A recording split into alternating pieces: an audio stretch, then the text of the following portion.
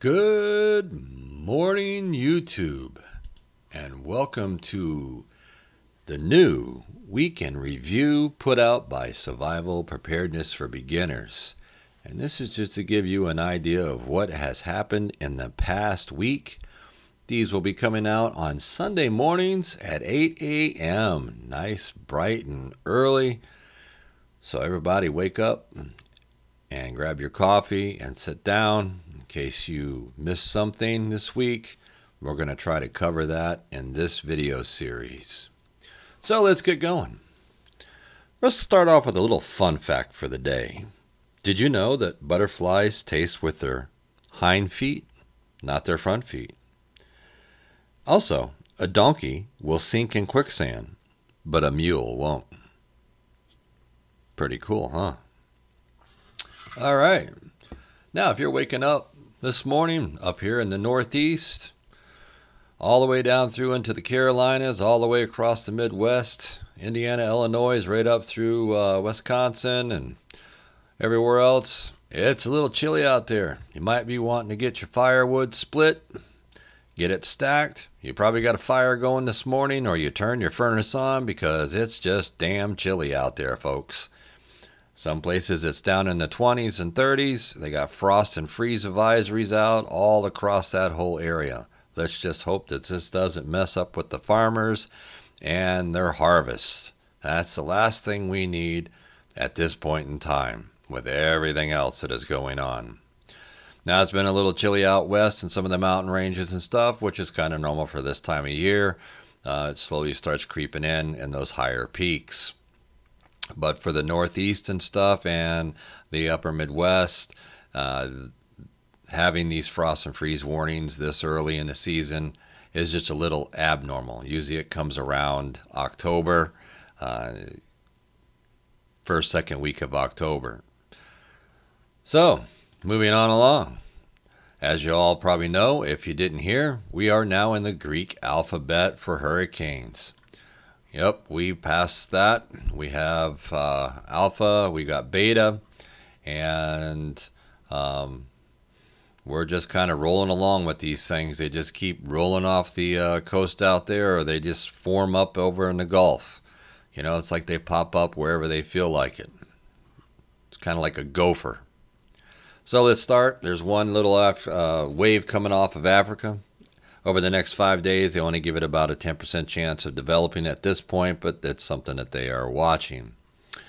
Now, right off the coast, out in the middle, kind of almost right in the middle between Africa and the Leeward Islands, we have Wilfred. Now, Wilfred is a tropical storm, and Wilfred was the last name in the regular list for hurricanes.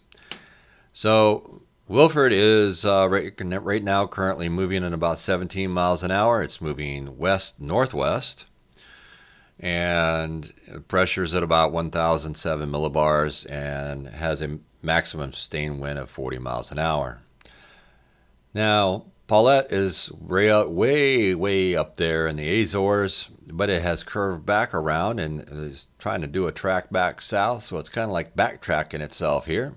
So we'll have to keep an eye on this because right now it was downgraded to just a disturbance, and within the next 5 days they believe that it's going to re-strengthen and possibly become another either tropical storm or possible a hurricane.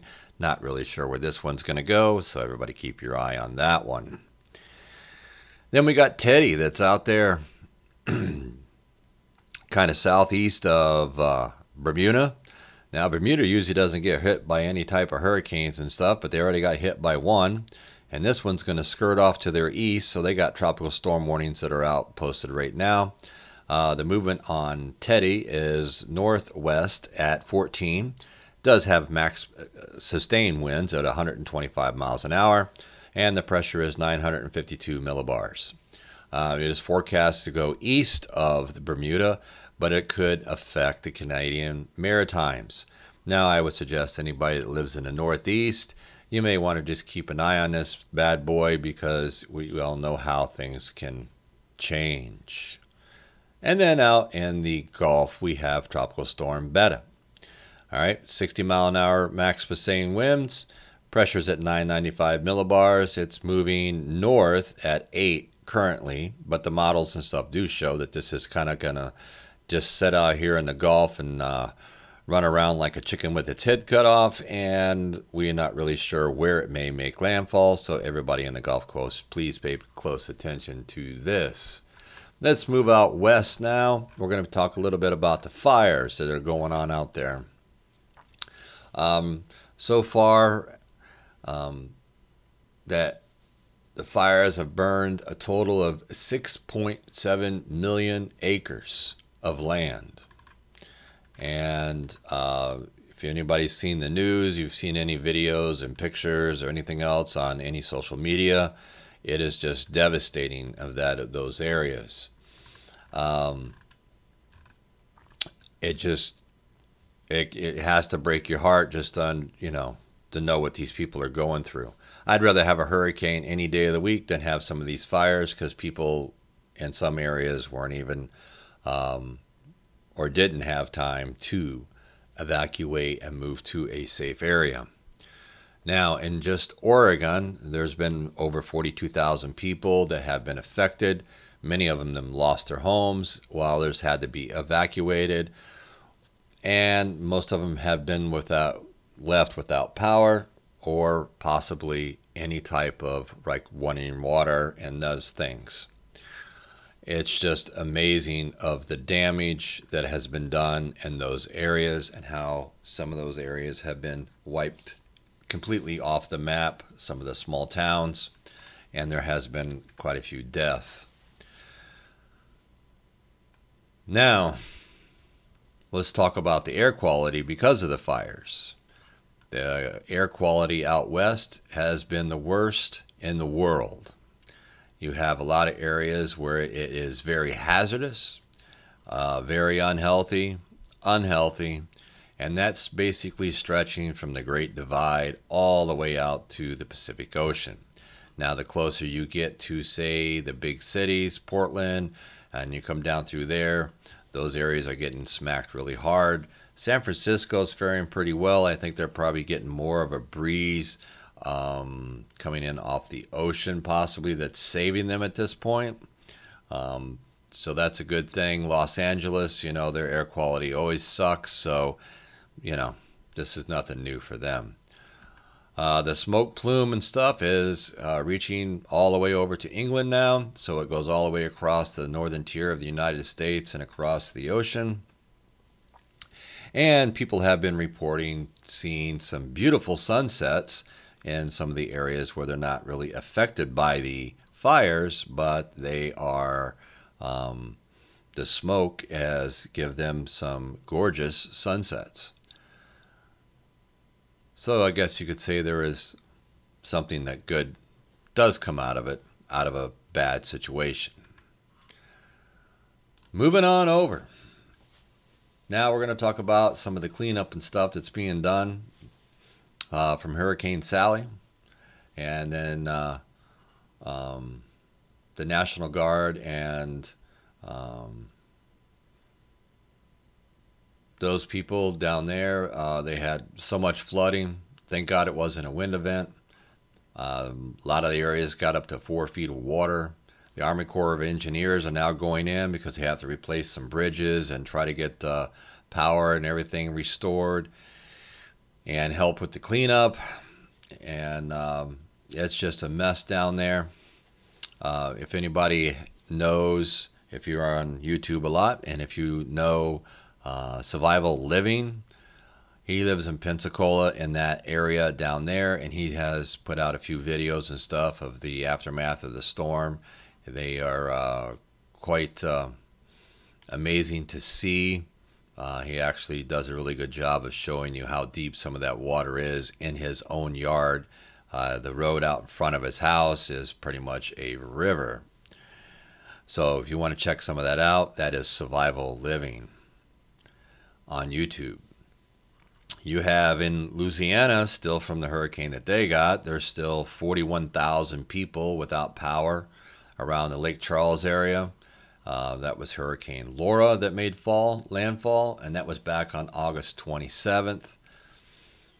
And Oak Island, North Carolina, which was ground zero for Hurricane Isaiah on August 3rd. Some rental homes finally reopened by Labor Day.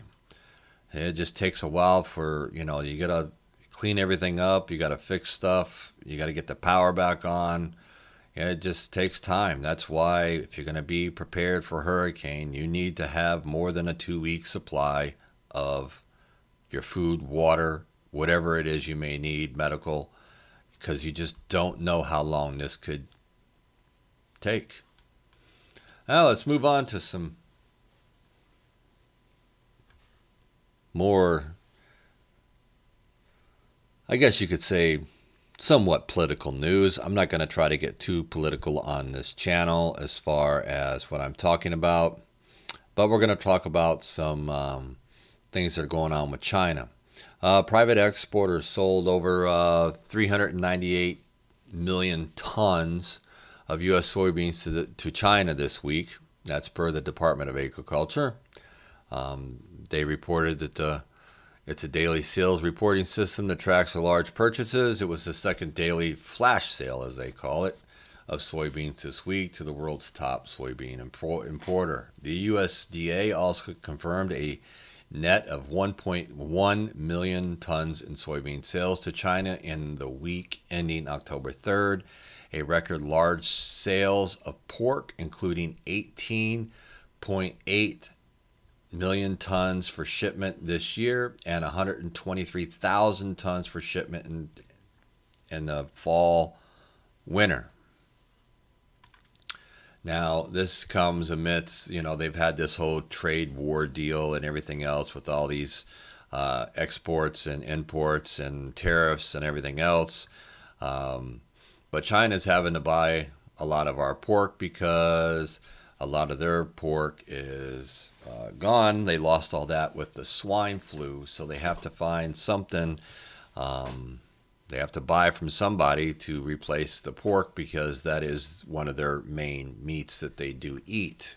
Now, China's also reporting that their 2020 into 2021, their forecast for their rice is 8.1 million tons, a 4% increase over 2019 to 2020. Rice, rough rice production is forecasted at 212 million tons, up 3.3 million tons based on a temporary measure to encourage farmers to switch back to double cropping their rice. So they started off the year with having problems and stuff because of flooding and everything else. So now they have to start to double crop their rice in order to try to make up and meet their demands. Because as we all know, in China, they basically eat rice for every meal. Now, the swine flu strain, what's been going on with that, because that was a big thing over there that wiped out all their, all their pork, all the pigs, And what the world doesn't need now is, another pandemic on top of a pandemic. So a new finding that pigs in China are more and more frequently becoming infected with a strain of influenza that has the potential to jump to humans, has infectious disease researchers worldwide taking serious notice. Now, this is the last thing that we need, so let's hope that they get a control on that. And one other quick little thing with this whole pandemic thing that's going on with the Charlie Victor 19. A little note to everybody out there that likes to spray all your packages and everything else when you receive them from UPS, FedEx, the post office. It's a respiratory droplets that spread the disease. Although the virus can survive for a short period on some surfaces, it is very highly unlikely to spread from domestic or international mail products or packaging. So save your Lysol and use it on something else. Don't have to spray all your packages, because if that was the case and it was on all the packaging and everything else, your UPS, FedEx, and post office delivery drivers, you wouldn't be getting anything because they'd all be sick with the COVID. Just a little food for thought. Now, let's turn to some other exciting news that's going on all around our country, and hopefully at some point in time we can get a control over this.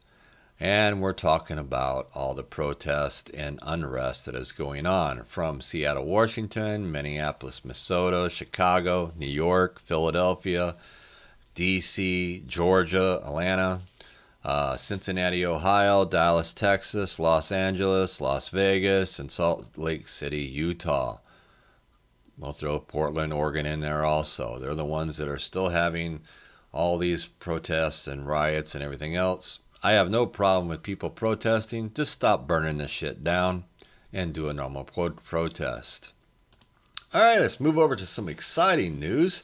We'll throw some baseball scores out there for you. Seattle beat Pittsburgh 6-5. The Phillies beat Toronto 7-0. Boy, they creamed them. Washington over Miami 5-0. Toronto and Philly. Philly took that one 8-7. Pittsburgh and the St. Louis Cardinals. St. Louis took that one 7-2. Chicago White Sox against the Cincinnati Reds. The Reds, boy, they really came back. They beat them 7-1. They had a big inning in the third. They had 5 scores. You have the Cleveland Indians and the Detroit Tigers. That must have been a pretty boring game. That was 1-0. The Indians took that one. So, this has just been a kind of a recap of what has been going on this week in the news. And I just hope that everybody enjoys listening. I'm going to put a little bit of music up there or a video playing so you can just sit back and relax and listen to some of the news that has happened. One last thing that did happen last night, or Friday night, Chief Justice Ruth Ginsburg, she did pass away. She was 87. And so now we have to really go through that whole ordeal. And they also are cutting the 2020 census short amid the pandemic. So that should be quite interesting, considering there's a lot of states out there that depend on that. And one last thing, we're giving $13 billion in aid to Puerto Rico to help rebuild their infrastructure.